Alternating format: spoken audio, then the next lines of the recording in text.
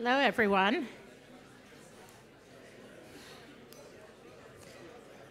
Welcome, everyone, and thank you for braving the rain to join us today. Before I introduce our speaker, Michael Darcy, I wanted to mention a few things happening at the club. Tomorrow morning for breakfast, starting at 8:15, we're going to have the fifth in our breakfast briefing series of trainings related to the Hong Kong protests. We've had them on safety, technology, and forgetting the rest, legal. We've had so many. So tomorrow's will be on first aid, which, having seen some of the protests this weekend, is a very well-timed one. We'll have members of the Hong Kong Red Cross joining us. Everyone is welcome, all journalists, members, guests, so there's still availability, so sign up when you leave today if you're interested. On Thursday, we'll have the next of our wall exhibits for September. It's on rain. We had the Hong Kong protests past and present this past month, which was quite an exhibit. And this one is a more kind of arty one, but it's supposed to be lovely, and we'll have the reception on Thursday. So now it is my pleasure to introduce Michael Darcy. It's an Irish Financial Services Minister, and we have him, he's in town just for a short time, so we're very lucky to have, very fortunate to have him with us. He's headed to Tokyo after this. And of course, he's coming at a very interesting time given the topic of his speech, which is Brexit and Irish perspective. When we invited him, we knew it would be timely. We didn't realize just how timely it would be with Parliament meeting this week to see if they will indeed suspend starting on the 12th. So, and with that October 31st deadline fast approaching, the question of how the UK will leave the European Union, of course, remains unclear. Mr. Darcy will offer the Irish government's perspective on the withdrawal agreement, what a no-deal Brexit could mean, and the potential implications also for our very own Hong Kong. He is the Minister of State at Ireland's Department of Finance and the Department of Public Expenditure and Reform, with special responsibility for financial services and insurance. He was appointed in June 2017. He's been a member of Parliament since 2016, and from 2007 to 2011, he was a senator from 2011 to 2016. I give you our speaker.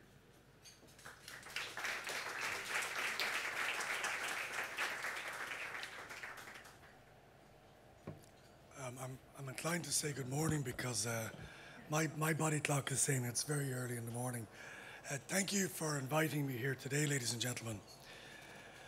And the topic being Brexit. Everything seems to be Brexit at the moment, which is understandable. The UK's departure from the EU poses a unique and unprecedented challenge for Ireland. The UK is a key partner, our closest neighbour, our friend, and a key collaborator in the EU. No other country in the EU is as interconnected with the UK historically, culturally, politically, socially, and economically. Hong Kong, of course, will appreciate this fact also. The UK and Ireland's shared EU membership over the last 45 years has been an important feature of that relationship in all aspects. It is no accident that the strengthened trust and close friendship between us as peoples, where we are co-guarantors of peace on our islands, coincided with the period of common EU membership. Brexit was not our choice, and it would come at a cost to us, to the EU, and to the UK alike. While we deeply regret the UK's decision, we, along with our EU partners, have respected their decision. The European Commission, on behalf of the remaining 27 member states, engaged in long and intensive negotiations with the UK government. The aim was to facilitate the UK's orderly withdrawal and to provide reassurance and certainty for both sides as we move into a new phase post-Brexit.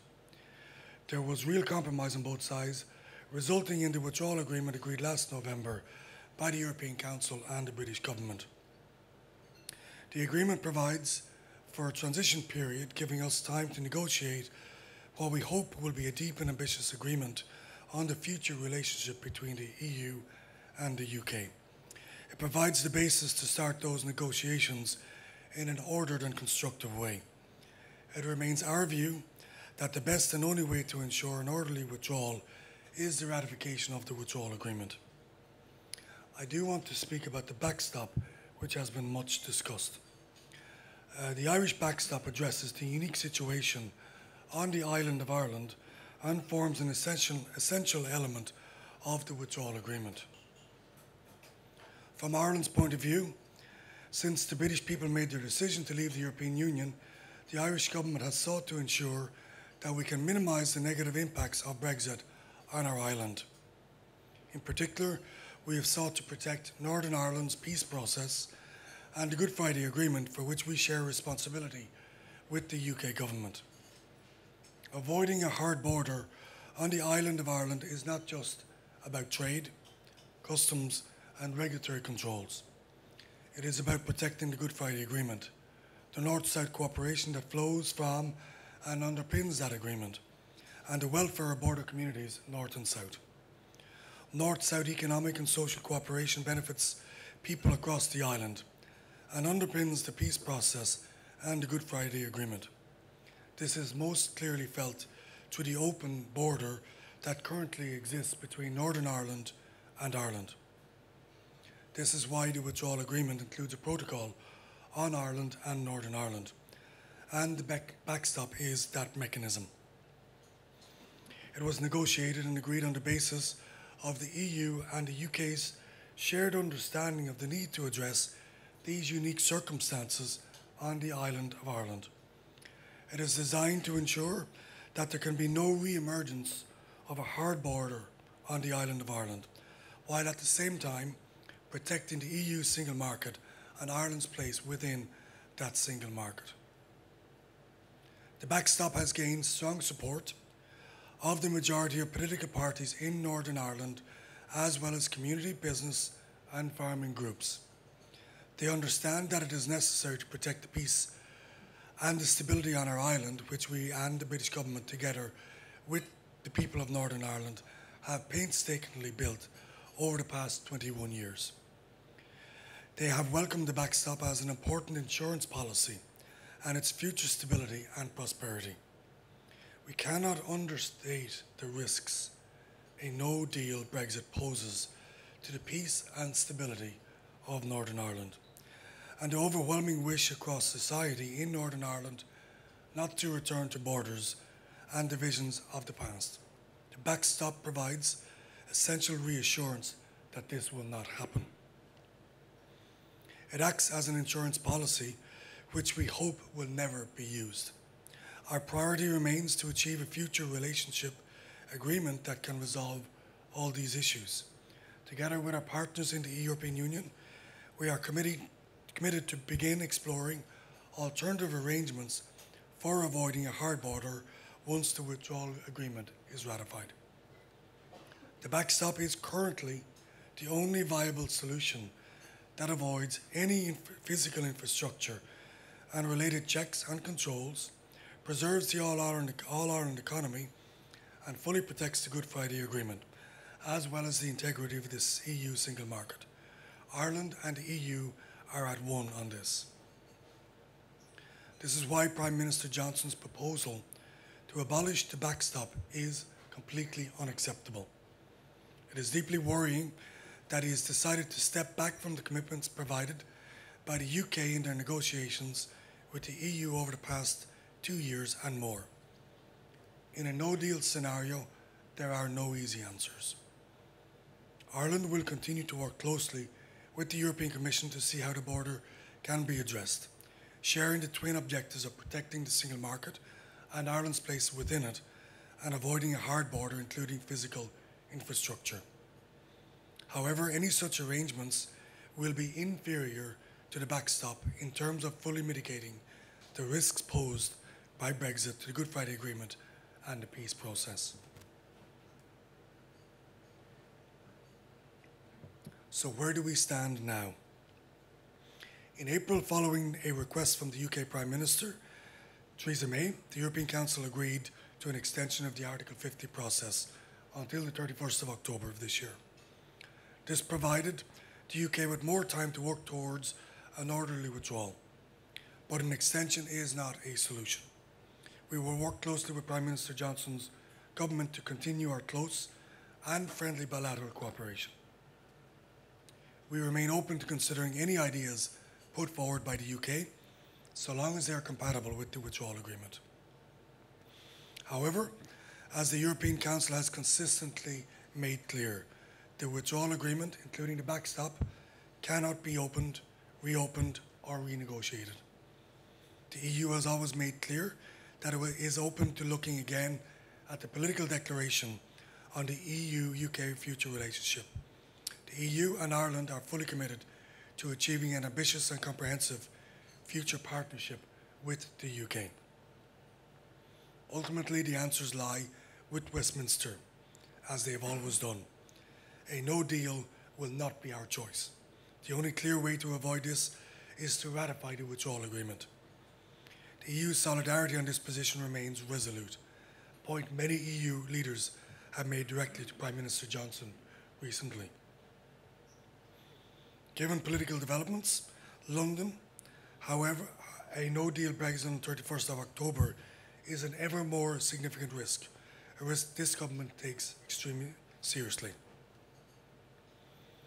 Such a decision by the UK would have profound political and economic implications for the UK, including more significantly for Northern Ireland, as well as for Ireland and the EU. Excuse me. No deal means that the UK will fall outside the single market and the customs union, with no trade or cooperation agreements in place with the EU and no transition period. It will be impossible for the UK to maintain the current seamless arrangements with the EU across the range of sectors from justice and security cooperation to transport connectivity to trade flows and supply chains. This has significant implications for Ireland, and the impact of a no-deal Brexit will be profound across many sectors and areas of economic and social life. No-deal Brexit preparations have the highest priority across the Irish government. Ireland and the EU have engaged in extensive work to prepare. In Ireland, the government published an updated contingency action plan in July, which gives us an overview of the comprehensive cross-government preparations that began even before the Brexit vote, and the steps that have been taken up to the 31st of October of this year. Extensive measures already in place, prepared in advance of the original 29th of March deadline. This includes the passage of the Brexit Omnibus Bill signed into law by the President on the 17th of March. We will continue to refine infrastructure at ports and airports to enhance our capacity to manage the necessary checks and controls on goods coming from the UK as smoothly as possible. We will also continue work with the UK partners on securing our land bridge connection through the UK to the continent of Europe. As we head towards the 31st of October, the government will continue to work to strengthen the resilience of the economy and to prepare for Brexit. We will do so as a strong and committed member of the EU and with the solidarity and the support of our European partners. The Commission is committed to supporting Ireland in addressing the specific challenges of Irish businesses, and we will continue our engagement with Member States and the EU Commission. At the EU level, work has been set out in 5 European Commission communications, the latest of which was published on the 12th of June, as well as more than 90 Brexit preparedness notices. The EU has adopted 18 primary legislative measures on a unilateral temporary basis to mitigate the worst effects of a no-deal Brexit. A number of these are in key areas for Ireland, including air connectivity, road haulage access, as well as maintaining funding for Northern Ireland. Ultimately, it is only by government, business and citizens working together, as well as with our partners in the EU, that we can aim to mitigate as far as possible the severe impacts of a no-deal Brexit and ensure that we are preparing for the challenges that it will bring. The time left to the 31st of October, we will be working with our businesses and other exposed sectors to step up their preparedness. there should be no illusions. A no-deal outcome will be very damaging for Ireland, for the EU, but particularly for the UK. The best and arguably the only way to avoid a damaging outcome and to get on with negotiating a positive future relationship is to ratify the withdrawal agreement as negotiated. I'm sure that our partners in Asia share this view. In uncertain times, some things remain clear. Ireland's journey as a committed member of the European Union will continue, and we want to do this while maintaining the closest possible relationship with Great Britain. Ireland will continue to maintain its strong and constructive bilateral relationship with the UK. In May, An Taoiseach Simon Coveney signed a Memorandum of Understanding on the Common Travel Area with David Lidington, the British Cabinet Minister.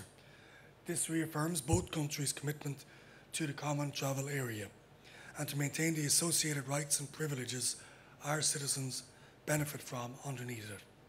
This will ensure that Ireland, Irish and UK citizens can continue to reside, work, study, access healthcare, social security and public services in each other's countries. It remains our priority to achieve the closest possible relationship with the UK post-Brexit. Brexit is an important reminder of how important the European Union is to a country like Ireland. The EU has demonstrated real unity in addressing Brexit. For us, the solidarity and the support of our EU partners has been the hallmark of this process, for which we are profoundly grateful. There can be no better example of what EU membership means to a smaller member state like Ireland. The EU has been at the centre of the progress that we have made over recent decades, and our EU membership will remain central to our planning for the future which lies ahead. It remains the bedrock of our economic development and well-being, driven by the single market, a foundation stone of the EU that must be protected.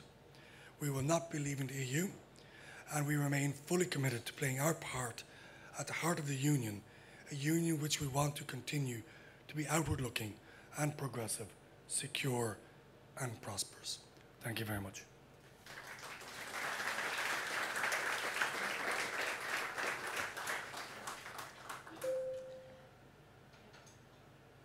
We have time for questions.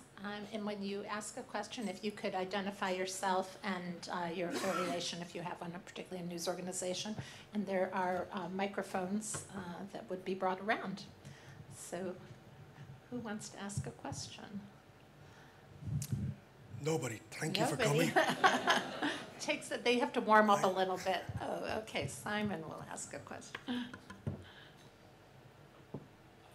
Thank you. Simon Pritchard with GavCal Research. You mentioned that you've got a long way to go with no-deal planning. Can you sort of talk specifically about the no-deal planning that Ireland has got in place and what your contingencies are for dealing with the border in the event of there being a hard Brexit? Yeah. So in terms of no-deal planning, we've announced our summer economic statement a number of weeks ago. So just to put into context the extent of which an orderly Brexit in terms of finance, we believe that for 2020, the budget arithmetic are that we can have a surplus of about 1.4 billion euros. A disorderly Brexit potentially could mean a deficit of 5 billion. So it's about a 6.5 billion euro swing from a surplus to a deficit for Ireland. Now that's a huge range in which we have to prepare for the potential that a no-deal, damaging Brexit, disorderly, could occur to us. So in the scheme of where we find ourselves, we're preparing for that.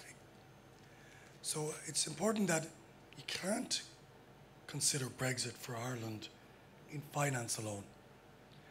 So anybody who knows or understands Irish history will know that since independence, almost 100 years ago, every generation there's been a border campaign. So if you have a border, if you have different tariffs on either side of the border, potentially you give the opportunity for some people who are criminals to take that opportunity to start a criminal structure, put themselves in the guise of being nationalists, that they are supporting a united Ireland. And from what has happened and flowed in the 1930s, 40s, 50s, starting in the 60s, we had 30 years of the Troubles. And we are not prepared to lose or even have the risk of losing peace on the island of Ireland under any circumstances. Our prosperity on the island of Ireland started when the Good Friday Agreement was concluded in 1998, 21 years ago. We had 3 decades of madness. We are not prepared to facilitate that for Brexit or for anything else. Other questions? There's one in the back here. Hi, my name's David, and my heritage, I have people from both sides of the border and things. I'm curious, will the North people still be able to gain citizenship in Ireland because it's one island? And then also, I mean, as we know in Belfast right now, their parliament building is empty. They're not doing anything, and and I know there's several people in the North that are in favor of Brexit, but how should I say, does London really care what happens to the North that much? Because they obviously haven't even solved the problem now that's going on in Belfast. Yeah, so in terms of citizenship, I spoke about the Common Travel Area. So some of you will know that the Common Travel Area was the Anglo-Irish Agreement of 1921, signed by, on the British side, it was signed by Lloyd George, who was the Prime Minister, people like Lord Birkenhead, Freddie Smith, Austin Chamberlain, Neville Chamberlain's half-brother, who was the then leader of the Conservative Party, and the fourth person in that delegation was Winston Churchill. And on the Irish side, it was signed by Arthur Griffith and Michael Collins and others. So that was the agreement that introduced the Irish Free State, which subsequently became the independence of Ireland. And the Republic was formed in the late 1940s. So that agreement has stood since we became an independent nation from Great Britain. So nothing changes there. Nothing changes there, thankfully. And Ireland is the only country where the 28 current member states of the European Union will be able, where all citizens will be able to work after Brexit. So all British citizens can work in Ireland because of the Common Travel Area, and of course because of European Union membership. All of the other 26 member states, and Ireland is 27, that we are the only jurisdiction where that will happen. So there is no change to the Common Travel Area. That part of the conversation is concluded. In terms of no administration in Northern Ireland, it is very disappointing. I absolutely believe London wants an administration in Northern Ireland. Northern Ireland is a complicated political entity. It is polarised, and that isn't good, and it's always difficult when you have polarising positions. But at some point in the future, the political parties in Northern Ireland absolutely must get back talking and absolutely must re-establish the Assembly in Belfast. Other questions?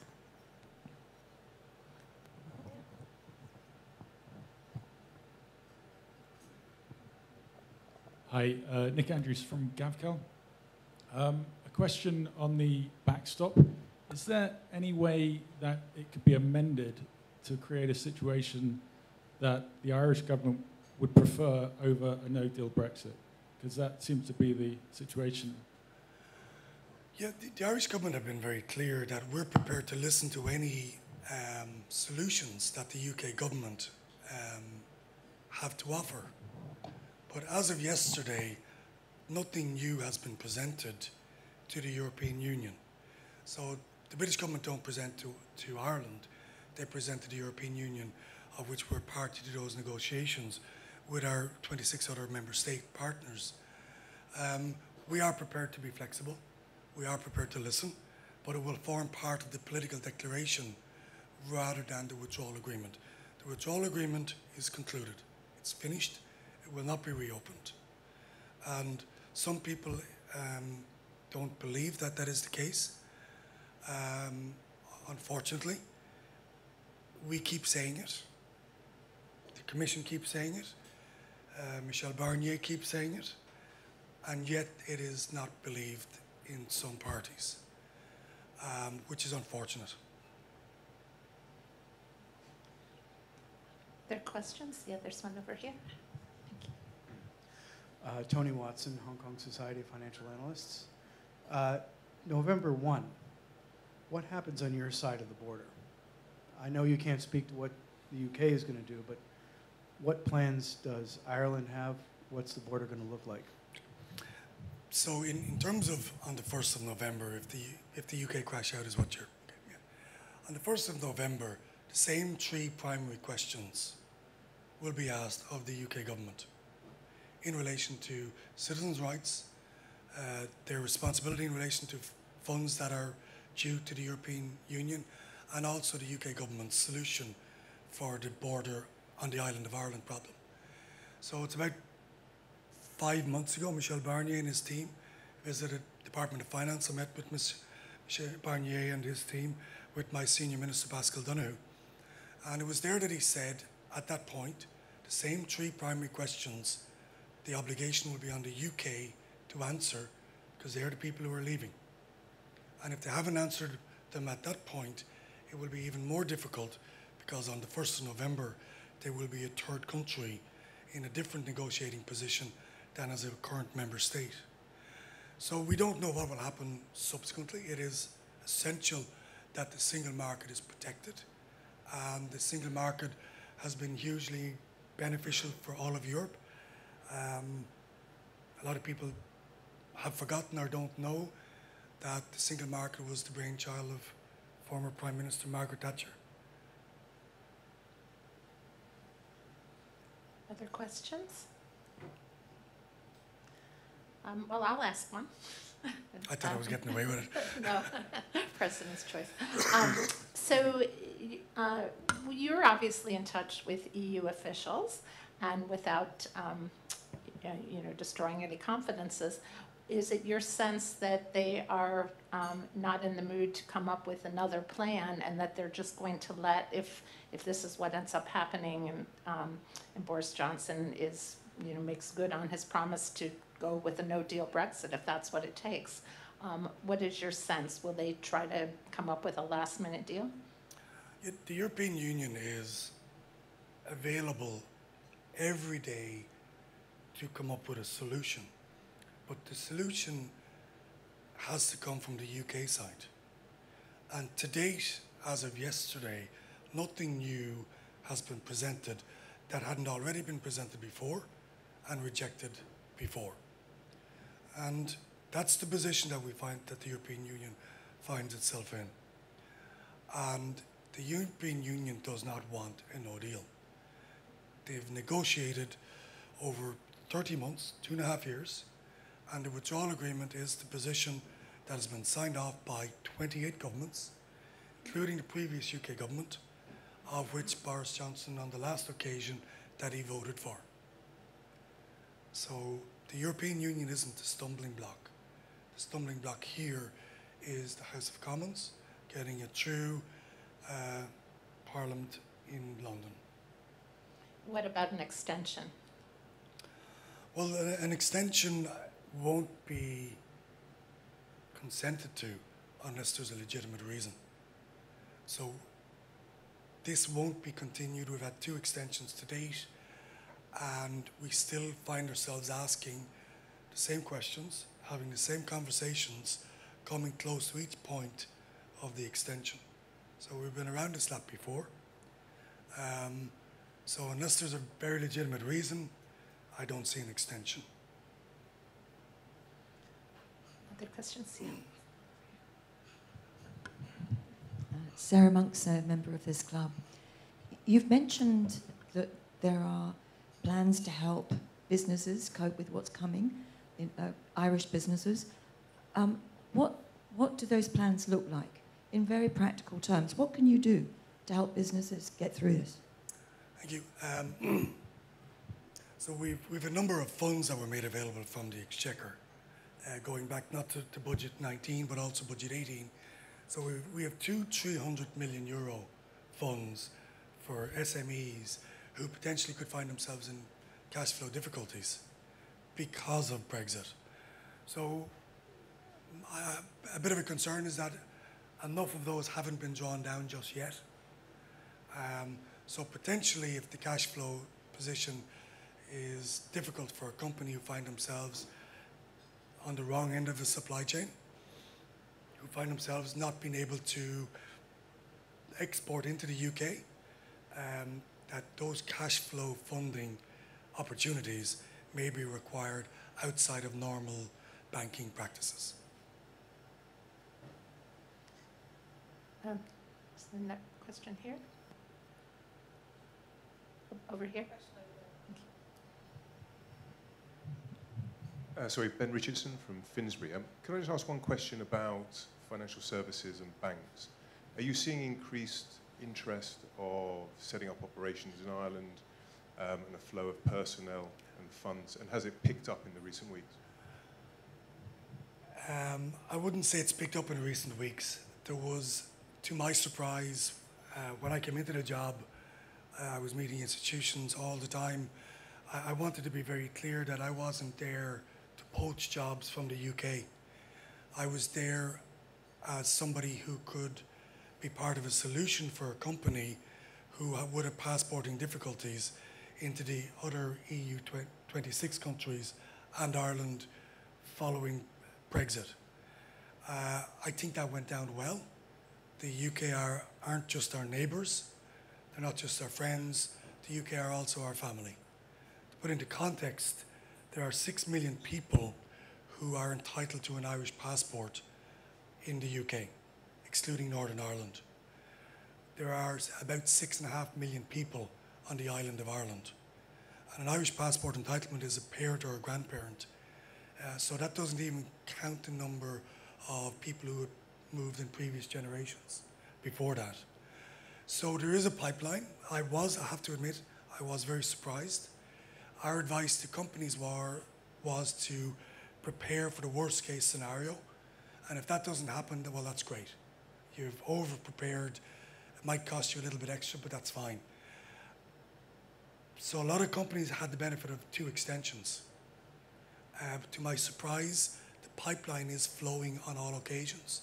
So as we get a number in for a licensing requirement or whatever it may be through the regulatory authorities, the Central Bank of Ireland, as we get them in, through the pipeline and out, there are still more coming in. It varies in ranges and sizes from the likes of Barclays, which moved their European headquarters from London to Dublin, where you were looking at a transfer capital of about 300 billion euros, the largest, to small fintech companies with 3, 4, 5 staff. And then you've also a lot of other companies who would have new business lines that required licensing through the central bank because they were licensed for one service, but we're adding new and additional services. So we haven't seen anything new. It's been pretty consistent from about a little over 3.5 years ago. Over here. Sorry, this forward. Michael, I'd be remiss, I think, if we didn't bring up, I'm sorry, your tweet from last week when you talked about... Which tweet was that, sorry? I had a lot of tweets last week. Well, there's one particular made it to many media outlets when you talked about the proroguing of the UK Parliament being the, what was it, the most undemocratic action since Cromwell established the Protectorate. Which, could you talk a little bit more about your views on the proroguing of the UK Parliament and what you think that might do in terms of getting to a Brexit? You're very kind to raise that. Thank you very much. I shouldn't be interfering in the UK government structures. But I suppose what I can do is I can talk more broadly about politics and democracy and God knows the UK is the mother of modern democracies. The Irish democracy, our structures is based upon theirs, as is a lot of other Western democracies. And so I'll speak in the general about democracy. And it is disappointing when, and it's politics where it's moved to, I'm not sure why, but the discourse in politics internationally has moved in a direction, to me as somebody who has watched politics all my life, is disappointing. The structures, they may not be perfect, but I'm part of the European privileged generation. And I describe that by my generation and those a little bit older than me are the first Europeans who haven't gone to war. And that's the benefit of Europe and democracy and this strongly established political structures that we have in Europe. On any occasion that they are diluted, to me as a Democrat, is very disappointing. But as you can see, I like history, and Cromwell isn't a known hero in Irish history. There's a question over here. Yeah, thank you. Thank you. My name is Jack Wagner. I work for an investigations firm here in Hong Kong. So I don't expect you to know what's inside Boris Johnson's mind, or he probably doesn't know himself. But he was asked, and he's repeatedly evaded answering, what would the border actually look like? And the whole point of the backstop is that, in theory, you should have some physical border to pass through as you're going through goods and things like that. So, what would the border actually look like if you don't have any physical infrastructure? Because he's been talking about, this sort of science fiction, scanning processes or something like that. And second question, I'm going to play a bit of devil's advocate here. Thank you. Yeah. You mentioned that nothing has been presented by Johnson to the EU that hasn't already been presented and rejected. And I'm sure you know that the withdrawal agreement has been rejected in the British Parliament 3 times. So isn't it also on the EU's part to actually realize that if they truly want to avoid a no deal, they should revisit some of those things, even if they've been rejected in the past? So what will the border look like? As far as the government of Ireland are concerned, it'll look like what it is currently like. Seamless, no infrastructure of any nature. That's what the backstop is about.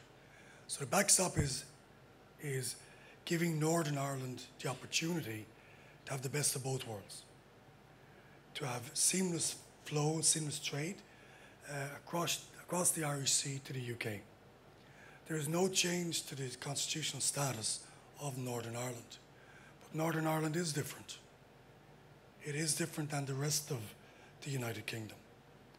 And it's different because of the complicated history between Ireland, Northern Ireland, and Great Britain. And the point I was making earlier was that on every generation there's been a border campaign. And the criminals pretend to be nationalists and Republicans and dress themselves in the Irish flag. And in the name of nationalism, they're going to unite Ireland. If anything, they're doing the opposite. So what we can't have, we just cannot facilitate the opportunity under any circumstances to lose peace. We cannot allow that. We will not allow that. And thankfully, and I'm very humbled when I'm in the negotiation rooms, when I'm meeting with senior EU officials, whether it's from the Commission or the Central Bank, we are fortunate to have the power of a continent 100% behind us. And one of the things that was a miscalculation was that potentially maybe all of Europe mightn't support Ireland in the way that they have. One of the things that I didn't quite grasp was Eastern Europe knows more about borders than anybody else in Europe. And they have given us full support. We have the full support of 26 partners, along with the Commission, along with the Council. Is it incumbent upon the EU to move because the House of Commons haven't? We have said we are prepared to. And Ireland has said we are prepared to. We have said we are prepared to listen to any proposal that is capable of being implemented. But we can't pretend that we have a proposal that people are talking about that isn't available anywhere in the world, but that technology might apply at some point in the future. That's not a basis of a legitimate agreement. Okay, we have time for one last question. Oh, there's, okay, right here. Thank you. Sorry, can I just push you a little bit on the backstop and what will happen on the 1st of November? Because if England do crash out, Boris Johnson, whether you can believe it or not, says that the British government will not look to put a border in Northern Ireland. Okay, thank you. The EU have said they will put a border. Yeah, the British government doesn't have the choice. They're legally obliged to, under World Trade Organization rules.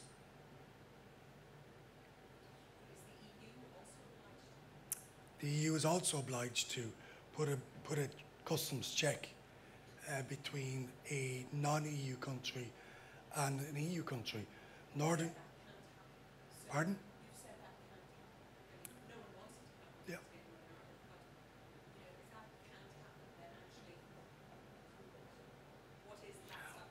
Well, yeah. So what the backstop is designed to do, so that the hope and anticipation is the withdrawal agreement is agreed.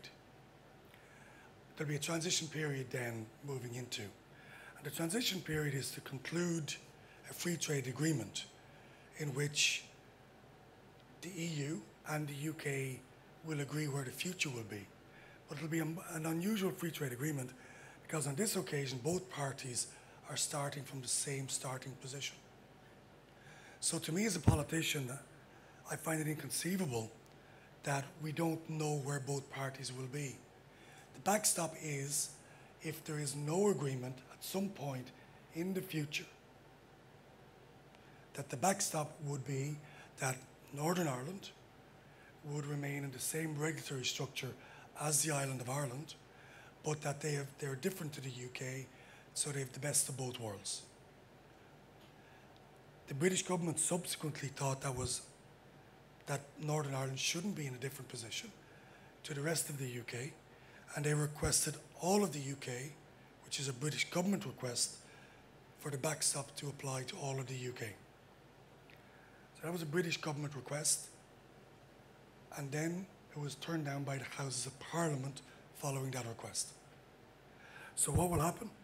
As I said earlier, the same three questions will be asked.